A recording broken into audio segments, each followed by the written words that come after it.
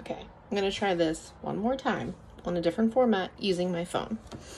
Hoping that I can get this chapter posted because it's very aggravating. All right, chapter 11, going for the gold.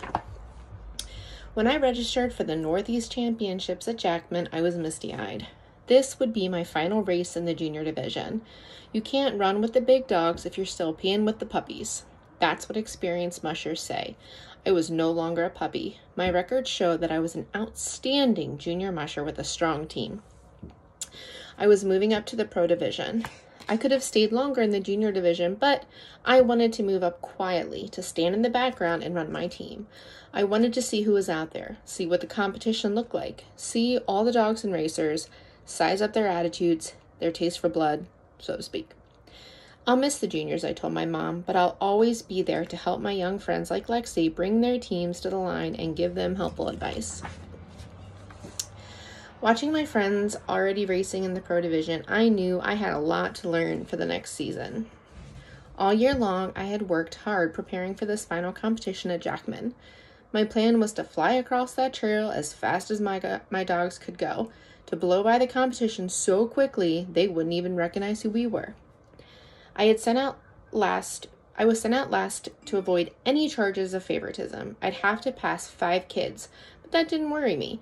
I was psyched for my last runs as a junior musher, my last chance in the season to run for Virgil, my last try to run faster than any other competitor. On Friday morning, I stepped on the runners, grabbed the driving bow, and waited for the countdown. 5, 4, 3, 2, 1, go! Hike! I yelled and ducked low in a frozen lunge. Swoosh! We were out of the starting chute in pursuit of those who had left before me. My mom told me what happened after that. She said the spectators wandered around, visiting with one another as they waited for us mushers to return. When it seemed time for us to be getting back, they gathered at the finish line. Word came back from the trail crew that 3 teams had crossed the bridge. At the 1-mile marker, they named the mushers. Mom, Poppy, and Mom's friend Chris listened for my name. I was not one of them. What had happened to me? Mom started to freak. Poppy hung his head low. They needn't have worried. One by one, I had passed the other teams. I had blown by the trail crew so fast, they didn't even realize I was a kid driver. About 4 minutes later, Chris reported a rogue team, a team without a driver, barreling out of the woods, headed for the finish line. I was bent down on wind resistance, so he couldn't see me. Just then, I stood up, hung on with one hand, and waved with the other. Mom screamed, "That's Ash!" My team was running at full throttle. Folks jumped up and down, screaming as we crossed the line. My dogs were unharnessed and relaxing when the next team came in. Lily's team. The 4-dog sportsman race had started, and I was sent out about 15 minutes after finishing the 3-dog junior. Poppy, who had Clipper, one of my pups, on his team, had already gone out. When I caught up with him, Clipper saw me and jumped into my basket.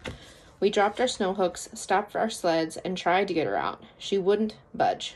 Finally, Poppy yanked her out of my sled, and my sled tipped. The snow hook popped, and my team took off without me. After I charged after my dogs, Poppy caught up with me and pushed me into his basket. Eventually, we overtook my dogs, and I jumped back onto the runners and continued my race. I came in 5th. I was sent out first on Saturday in the 3-dog junior. Lily never caught me, and I took first. I jumped for joy. Chris brought champagne for the adults and sparkling cider for us kids to celebrate. One Saturday afternoon, Chris and I signed up for the Yukon race. It's a fast, fun run for a driver and 4 dogs. I was the only kid who tried it. You run from the starting line back to the truck, harness your dogs, line them up, release them, and race into the woods on a 2.5-mile trail. The first one back to the finish line wins. Skittles and Steel were my lead dogs, with Rev and Banshee in wheel positions. About a mile into the race, Banshee quit on me. I had to put her into the bag I carry in the basket on my sled in case a dog gets injured. She kept worming her way out of the bag and trying to jump out of the basket.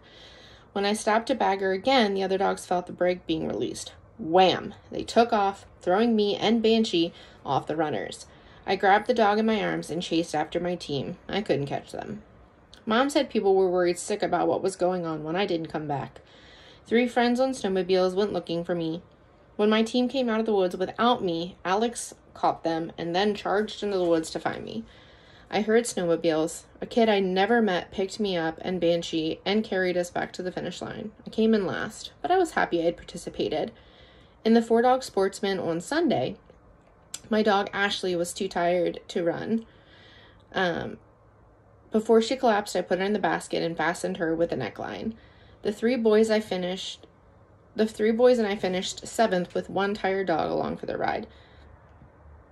All in all, it was a great weekend. When it ended, I hoped I had accumulated enough points for the season to move from bronze medalist to silver medalist in the ISDRA. Mom, Poppy, Chris, and I returned from Jackman thrilled with the outcome of the weekend's accomplishments. It was hard to settle down Sunday night after such a busy weekend. Reality set in fast on Monday when we learned Virgil had cancer and it had eaten away the bone inside his nose.